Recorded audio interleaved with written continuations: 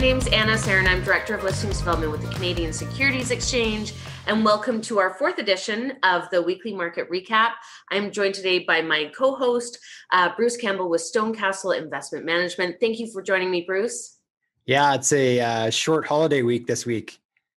It was a short work week. I think we still maybe worked just as hard. Maybe we got as much in 4 days as we normally do in 5. I don't know if you feel the same way. Well, I know I'm looking forward to the weekend. Absolutely. It was a bit of a quieter week on the markets.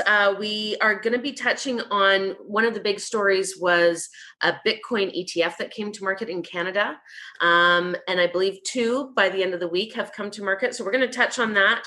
We're going to talk about Verano Holdings. It is a CSE issuer that came to market this week. Some great volume, and the increase in the share price was pretty wonderful to watch. And then we're going to dive into retail participation. We've been talking over the past few weeks about GameStop and silver squeezes and just the general retail movement that's happening within the market. So we're going to talk about just the retail participation that we're seeing. So let's jump in. Bruce, let's talk about the Bitcoin ETF that came to market this week.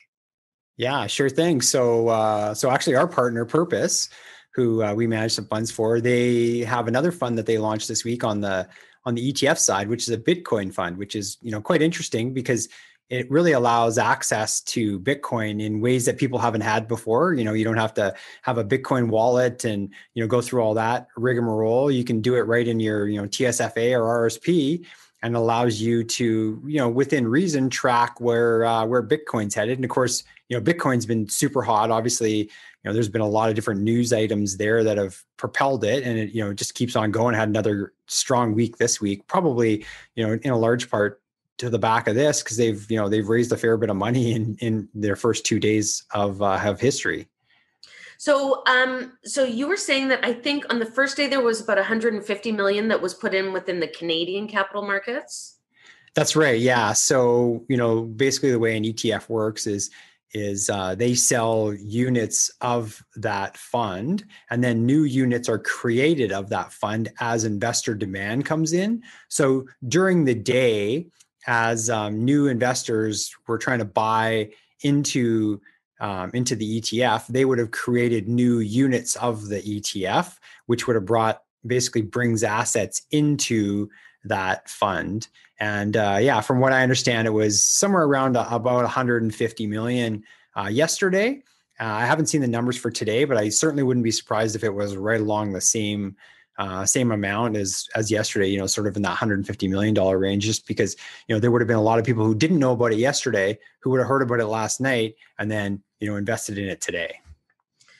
And it's a huge amount of money. I mean, that's just the Canadian capital markets, and that's into Bitcoin, because there's no other holdings in that ETF other than Bitcoin, right? That's right. I mean, based on their prospectus, their primary mandate is to invest, majority or all of the assets into Bitcoin itself. So it's not spread amongst a number of different cryptocurrencies. They, aren't invested somewhere else. It's just strictly Bitcoin. Wow. It's so interesting because even I find myself more intrigued to look at the ETF as opposed to going and opening an online wallet and buying it directly. I don't know why that is. Maybe I'm just old. Well, I know it's a lot easier nowadays to do it than it has been in the past. Before, when you had to, go to a company, get the wallet set up and go through, that whole process, it was very time consuming, challenging. This obviously makes it a lot easier. You just basically can go in and buy it like any stock. You can hold it in your regular account. All the custodians will, settle it in T+2. It makes it pretty straightforward. And the other thing is, interestingly enough, there's been some history in Canada of some of these crypto wallet companies where they've disappeared with the money, right, or disappeared with the currency. So you don't have to worry about that, because obviously this is a trust that's been set up, and it trades through exchanges and has proper custodians, and is audited by a big 5 auditor. So all that is obviously in place, right? Well, and it's also nice because when there's a bit more volatility within an investment, it's nice to be able to take advantage of your TFSA or your RSP, kind of those tax havens, for potential capital gains, right? For sure, yeah. Do you think that this will be a trend? Do you think we're going to see more of this, or is there going to be more cryptocurrency ETFs coming to market? I certainly wouldn't be surprised. I mean, obviously, being the trendsetter, trailblazer is always difficult. There probably was a lot of hoops that they had to go through with regulators to get this set up. Once they've had those discussions with the regulators, they become a lot easier for the next person to come along and do it. And, with the amount of money that they've raised in a very short period of time, it's probably going to end up being quite profitable for them. So I wouldn't be surprised if you saw, a lot of other companies who do ETFs come into the market with, a Bitcoin. And then obviously there's a number of other different digital currencies out there as well. And so then you start to get, people who want different digital currencies, or, maybe it evolves to a place where it's actively managed, where a portfolio manager is making a decision on, oh, do we buy, Dogecoin versus Bitcoin versus, Litecoin versus, Tesla coin, or whatever, other cryptocurrency comes up, right? And that's, sort of the next evolution that you probably see after individual, mandated ETFs. Well, I'm super intrigued to watch how this part of the sector will evolve. We're going to talk about Verano. We talked about Verano a few weeks ago. Verano came to market on the CSE. And we talked about it a few weeks ago because it is, I think, one of the largest companies that's come to the CSE. It is a US MSO, a multi-state operator, and its valuation, I think, was $2.8 billion, I think, around there when it came to market. So we welcomed them. First day of trading was on Wednesday. I believe they traded volume about 1.8 million. Thursday, about 464,000 in volume. And I think it was approaching 400 by the end of Friday. Keep in mind, this is trading around the $31, $32 mark. So that's a lot of market capitalization that's moving back and forth. But really the intriguing part about it is, they did a raise before they went public, right? And there's quite an increase in that price. Yeah, they did a $10 US offering, and the stock's trading in the 30s Canadian. And at the time, it was super hard to get a hold of. Everybody wanted to get, everybody who was in the cannabis market, and probably people who even weren't, heard about, kind of where they were coming out from a valuation standpoint, where compared to its other MSOs, and, the fact that there was probably the potential for it to have a fairly good run up. And even from the period when they, did the financing and closed the financing until they got listed, there was quite a run up in the MSOs. And so, that obviously boosted it more. And I mean, if you were able to get a hold of it, it's been a pretty nice investment for sure. Yeah, I mean, that's amazing, right? And it's so exciting when we're kind of in that valuation range. Is quite something to watch. I think we'll continue to see MSOs coming to market, don't you? Yeah, I would think so for sure. Yeah. Can you just describe to our viewers what an MSO is? Yeah. So in the US, it's because it's not federally regulated like it is in Canada, or nationally licensed. What ends up happening is each individual state is responsible for their own, cannabis programs, because it's still federally illegal. And so if you're within, the borders of that state, you can operate, but you can't operate, or you can't take anything across state lines. So, what a number of these companies have done is they've started operations in one state. So say maybe they're in, Pennsylvania, and they also want to be in New Jersey, and at the same time, Florida. Well, they have to have separate operations in each of those areas.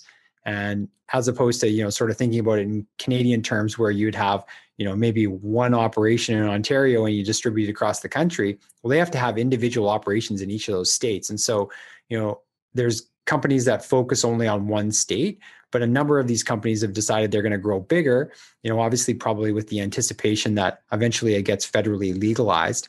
And so they have multiple operations in multiple states, and that's where the MSO comes from. Must be logistically nuts for those big guys to be managed across the country, right? Well, they just have duplicate operations everywhere. They can use best practices across the board, but they can't say, "Oh, hey, we're short of this input in this area, and we're going to take it to that area." Yeah. It can't cross state lines. It's illegal, and so they're not able to do it, and they don't. So. And I think you touched on a really good point there, because I remember, when the MSOs really started to come to market, that was really kind of the pie in the sky, was the fact that at one point it would be federally legal, and they would have already branched themselves across the country. So that's the end game, I think, for them on the most part. Yeah, from an investor standpoint, it's kind of, it's quite interesting, right? The investors and the companies have sort of two different agendas with this.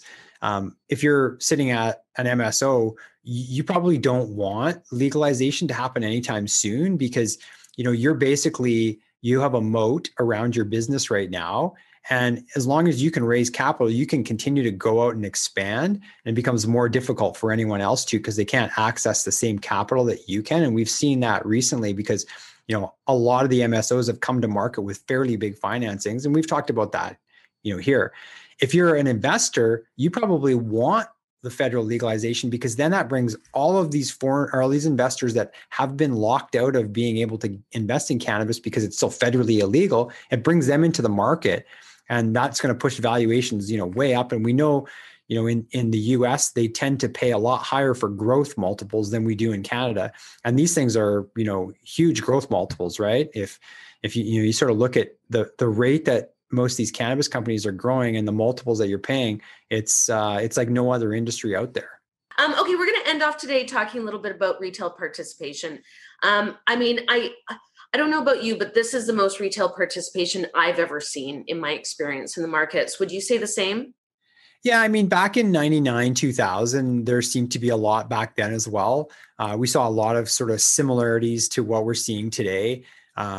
Nothing is actually, history never actually repeats, but it certainly rhymes. And we're seeing, a lot of those similar type of things. It's interesting, when you look at the whole GameStop and what happened there, there was a company in Canada called KTEL, which used to put together these, records that they used to sell online. And they were, sort of like cheesy, party dance music. And they announced in, I think it was 1999, that they were going to go online and sell their stuff online as opposed to doing the infomercials on TV only. And the stock shot way up because there was a lot of short volume on, or a lot of short on it, and all those shorts got squeezed and it went up. It's a similar type of thing that happened to GameStop. So we're seeing a lot of similarities to what we saw before, but certainly, now with technology, I think there's probably even more adoption because back then you still had to go on a computer, if you were lucky enough to have, sort of higher speed internet, you use higher speed internet. Well, now, all of us just have a phone and we just, we can trade Robinhood off our phone. And in a lot of cases, you're not paying any commission. Whereas, back, 20 years ago, you were still paying fairly significant commissions. So yeah, it's brought in a whole new form of investor. And then if you sort of believe the stats where they talk about the fact that, all these government bailout checks that have come, not all of them, but a large part of them are gone into people's hands who maybe necessarily didn't need the money. So they're investing it and they're doing it, in their Robinhood account and trading like that. So it has brought in, kind of a whole new realm of investor that we haven't seen for probably 20 years. I was a broker in 2002, and I think people will be quite shocked to know some of the commissions that went through on a lot of the stuff that we went through. I mean, like thousands of dollars of commission, on a big trade would go through. It was pretty nuts. Yeah, markets have definitely changed.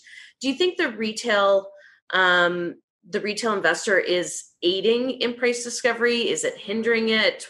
As a fund manager, how do you view this in the market? Yeah, I mean, right now it's kind of a double-edged sword. Right now, I mean, it means there's lots of liquidity and there's lots of volume. The thing that we always have to manage for is we don't know when that's going to disappear and it's just going to go back to, lower volume and less retail participation. Maybe it doesn't. Maybe this is kind of a new paradigm and we're seeing, something different this time. They often say that's kind of the most dangerous words in investing, right? Is this time it's different. So, we're treating it as that's the case. And so we always have to manage our liquidity. And so we're constantly watching like, yeah, maybe this stock trades with more liquidity than it will, when the retail participation disappears. And so as a result, we have to manage that within our portfolio. Like, okay, well, can we take a position in that smaller company? Can we, take a position in the stock that doesn't trade very much? And we're constantly balancing that off against, obviously the fundamental and technical work that we do to determine whether or not it's a good investment. Well, it'll be so interesting to see how long this retail sentiment runs. I mean, I think people, they're around, they've opened their accounts, they've put money in, they're trading. It'll be interesting to see how long this lasts. Yeah, I mean, that's the one thing that none of us know, right? I think probably the Fed in the US probably has a big bearing on how long it'll last. As they start to tighten up the spigots and have a little less free money, then typically that's what puts the brakes on the party. As they say, it's the taking the punch bowl away from the party. But at this point in time, they doubled their balance sheet last year. It's probably going to take the market a year to 2 years to really kind of get their head wrapped around that, and to really get that money, that liquidity that's gone into the system, into the market, or to find its home. And so we probably have a little while yet, but certainly at some point in time you'll want to be a little bit more cautious than not. Absolutely. Well, it was a shorter week in the markets and a little bit quieter, but there's still lots going on. Again, I'm excited to see this Bitcoin ETF and some of the cryptocurrency ETFs that we might start to see. Excited about Verano joining us and what we saw there on the market. And hopefully the retail market stays on and stays strong, right? That's right. Yeah. Well, thank you again, Bruce. It was a great week. Looking forward to next week. Yeah. We'll see you next week again.